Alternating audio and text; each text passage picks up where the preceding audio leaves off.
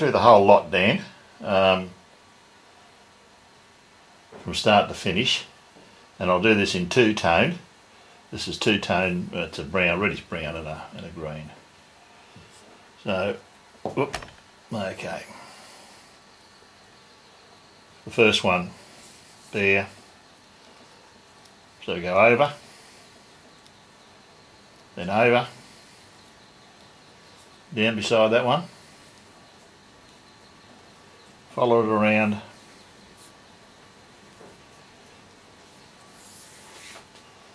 and go under. I think you said you've had this first part down pat, so I'll just skip through this very quickly.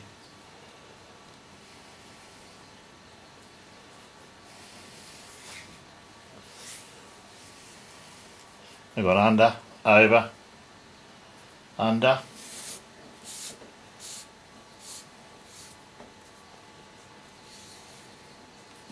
over, over and under. Alright.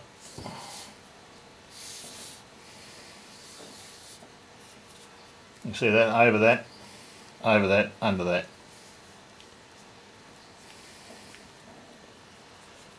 There we go, under, over again, under. There is a pattern to this. You've just got to learn it. There we go, over, and it takes patience. I can tell you, it takes a lot of patience. Over, under, over, under. So we're going down the back side now. Let's tighten those up.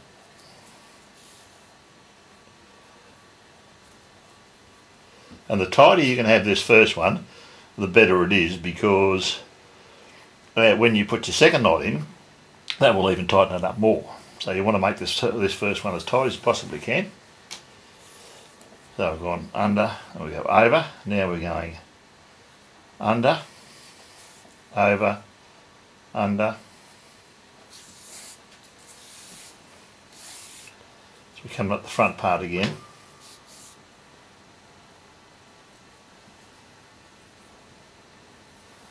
Over, over.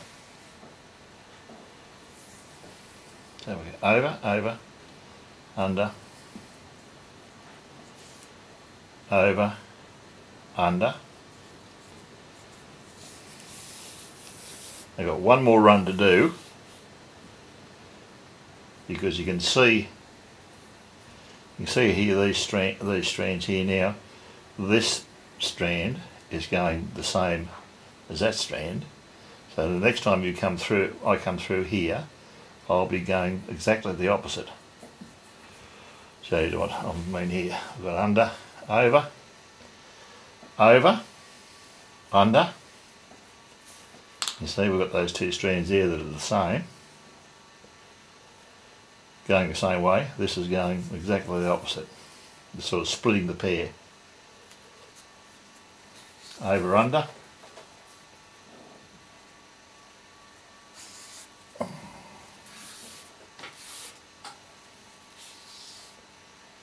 Okay.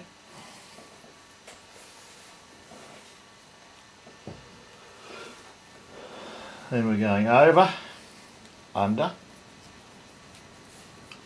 over, under. I'll just tighten that up now.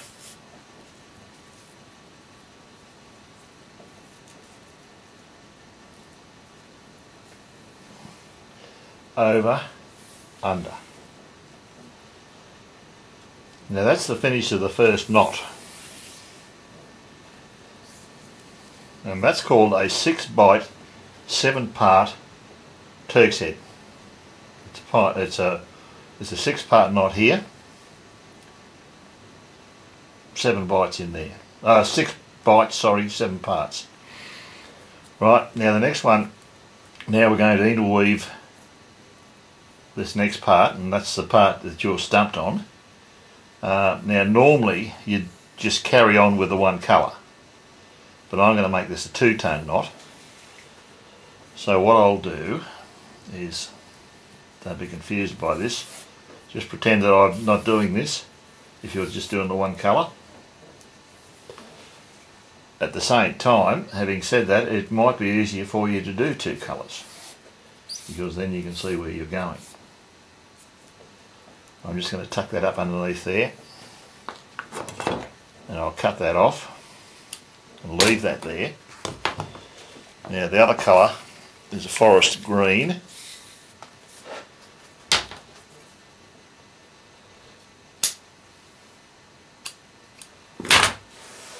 Oh, I don't know. 3 foot should do it.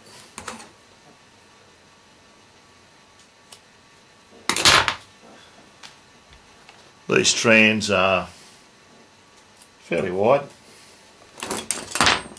Oh, what's this? That's 5.82.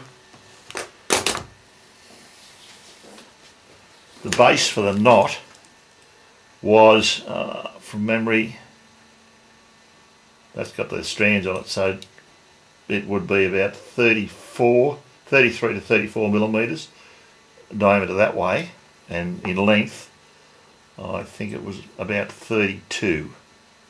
It's a little bit longer than that now because of these strands here. Okay, just put a needle on this.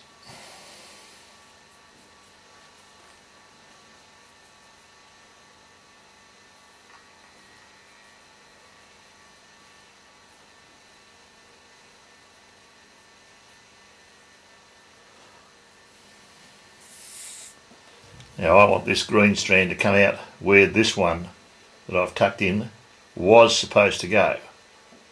Right, this is where, if I'm not doing two colours, this is where this would come out. So I'll start back here and tuck this in underneath here.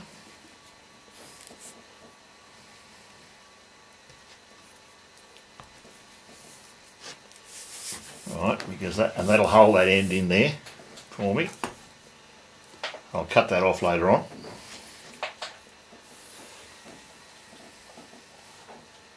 Going under here.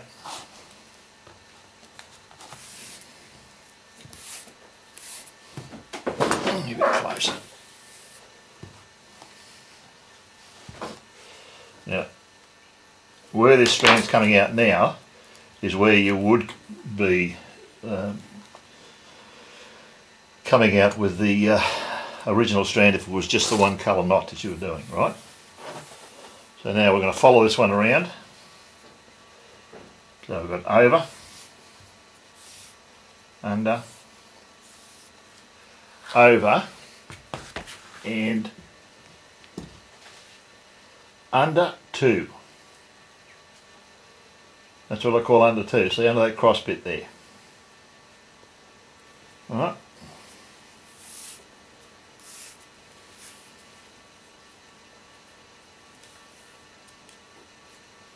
Now we're following this other side around. Look.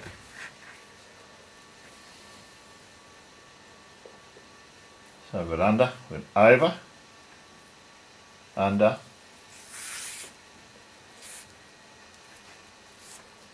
and this time we're still going under two. Take no notice of that there, because that can confuse you. Pretend that's not there. Yet anyway. Under two, you see that?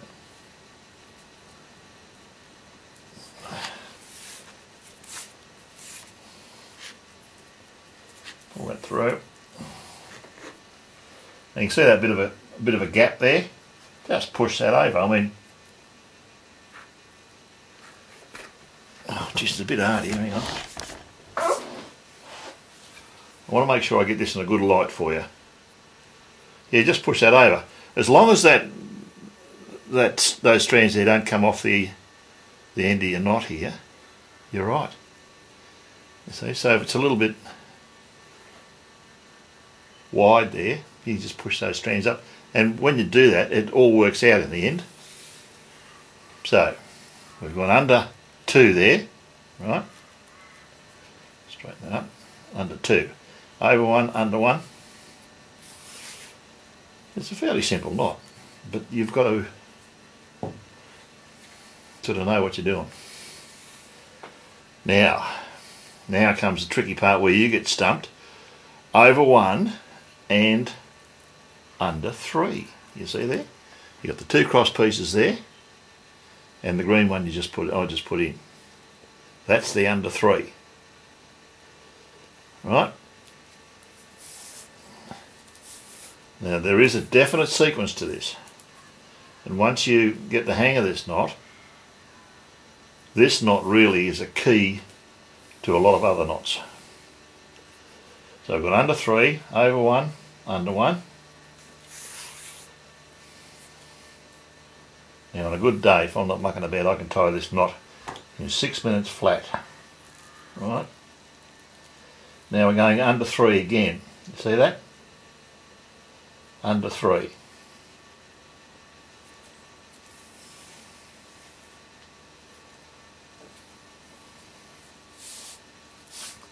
You notice I use this fid here because now it's starting to get a little bit tight. Under three, ignore that. Pretend that's not there. Over one, under one.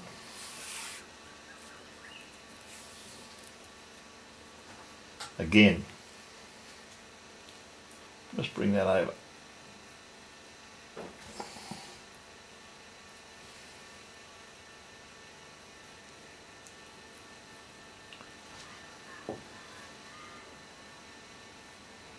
Adjust as you go.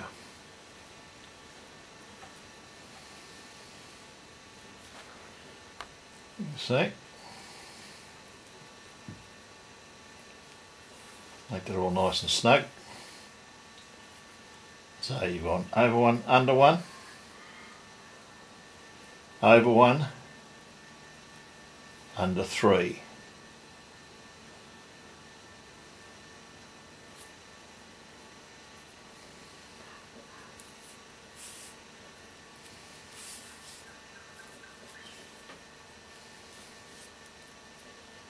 Bring that down there so there's no gap.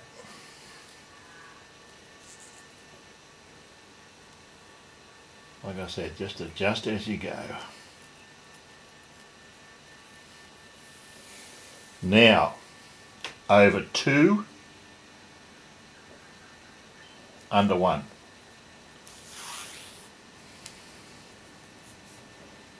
Alright, I'm starting to make these little zigzags in the knots, in the knot. So that's under three, over two, under one.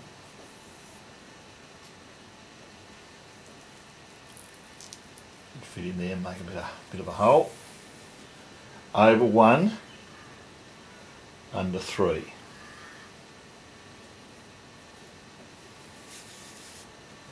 You see, most of the time I will do this knot. This is not to confuse you. I'll cut that off now because it's getting in the way. I'll cut it off there so that next time I go over, I'll cover that over completely and hold itself in. But not like, as I was saying, normally instead of 6 bites, I will go around 8 times and make it 8 bites. That makes a finer knot. I think it looks a bit better. But this is only going to be on an 8-pack whip, so you know, the corsal knot doesn't matter. Now we've gone under 3, over 2, under 1, over 1, and under 3 again. You see that there?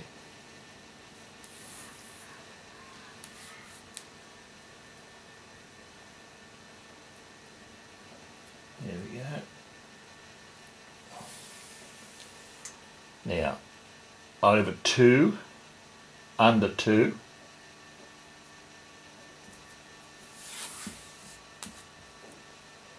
over 1, and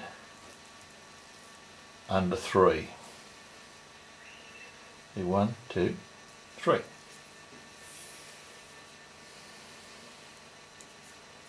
And I think you might be better off if you try this in 2 colours, because then you can actually see what you're doing.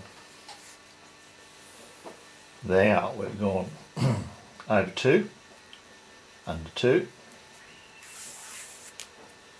over 1, let's not count that one there, poking in down there, over 1 and under 3.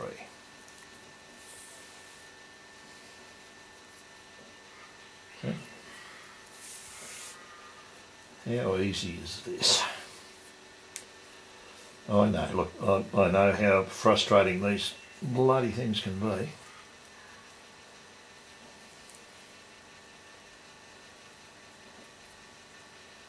I have people email me all the time saying they've got gaps, and all you've got to do is work your strands around. If the size of your strand is the correct size to the size of your knot, you should be able to work your strands around so that they all fit. It all fits in the end. Under 3, over 2, under 2. We're coming up for our final run now. Under 2. Move that around a bit. Over 2. And under 3.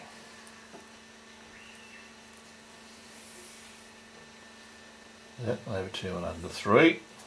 And this is the last time we'll be going up this side. Now we've got over 2, under 2. Bring that around.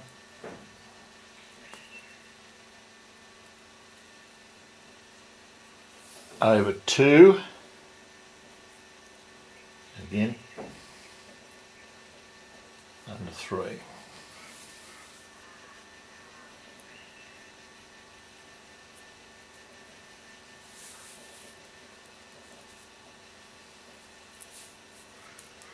There, gone under 3. Like so.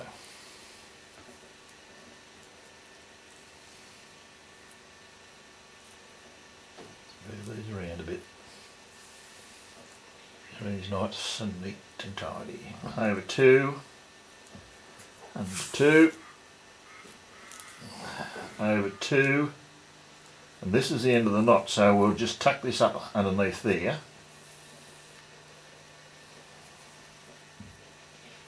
And you bugger.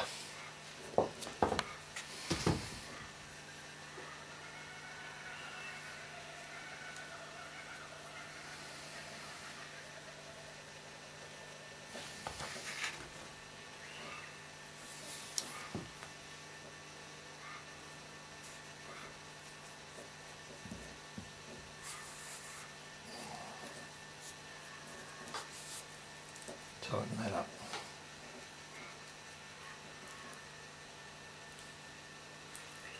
Okay, now we'll just go around.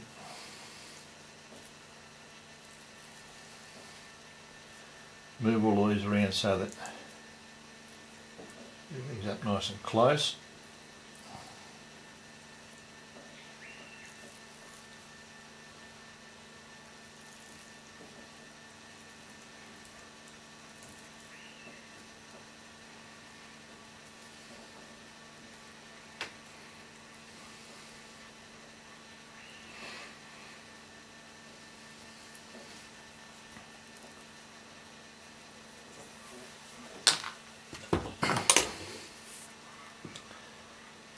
Pull that fairly tight, cut it off, tuck it in under there. That can't be seen. For some reason, some whip makers leave the ends of their bloody strands protruding. And I think it's the most untidy bloody thing you can do. But anyway, I seem to think it's alright.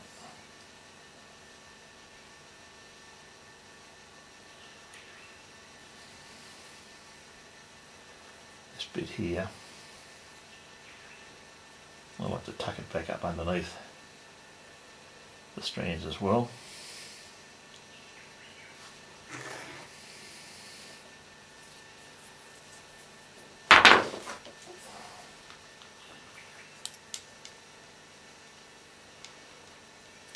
Just tuck it back up in underneath there. I shouldn't be doing it like this because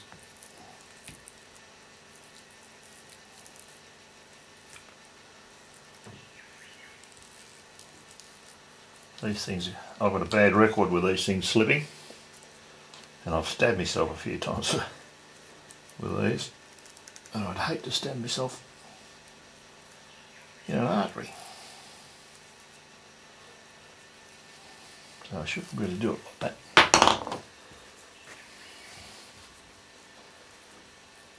Could have been a bit longer with that. Just get a pair of pliers.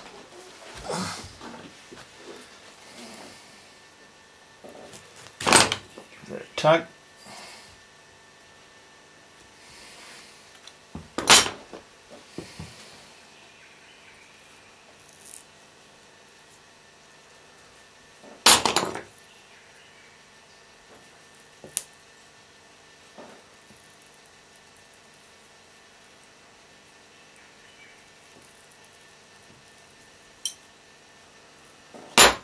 Yeah. Yeah, so she's fairly tough, this kangaroo skin.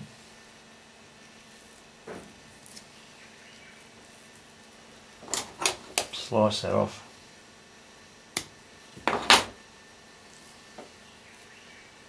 Tuck it in under there. And just keep moving your strands around until everything matches up. These strands could have been a little bit wider. I reckon they stretched a bit when I was making the knot.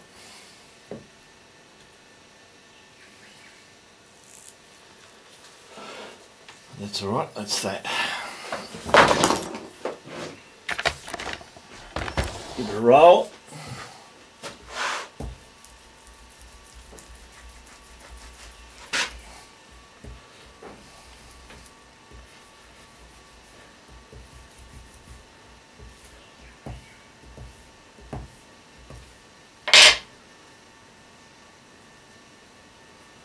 And there's your knot, there's your knot. So hopefully, oh, look at that little bugger there. Hopefully,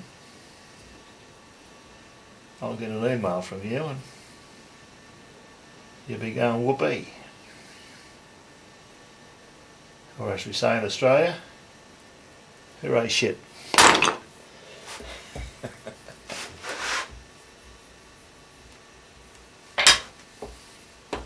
Talk at you later, Dan.